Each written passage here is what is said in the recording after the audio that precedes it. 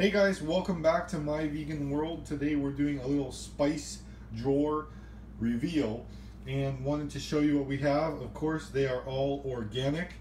We're in the process of switching over from Spicely to Simply Organic. They are just as good, organic, and it comes in a bigger jar. Looks really nice and it tastes great.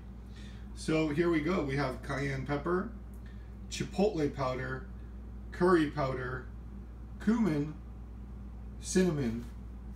We have a peppercorn medley which has black, white, and green peppercorns, smoked paprika, oregano, turmeric, which is great, of course, for the famous tofu scramble.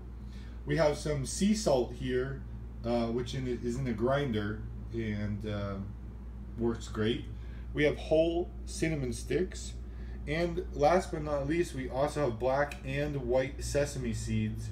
So this is our spice rack tour in our kitchen here at My Vegan World, and just wanted to show you what we have. These are the main spices we use. We don't have a ton of spices that we use once in a while. All of these are used on a regular basis. The cinnamon, cumin, curry, turmeric, and smoked paprika and peppercorns go the quickest. Some of the spicy things do last a little longer, along with the salt and sesame seeds. What kind of spices do you have that maybe I should look into? Leave a comment below.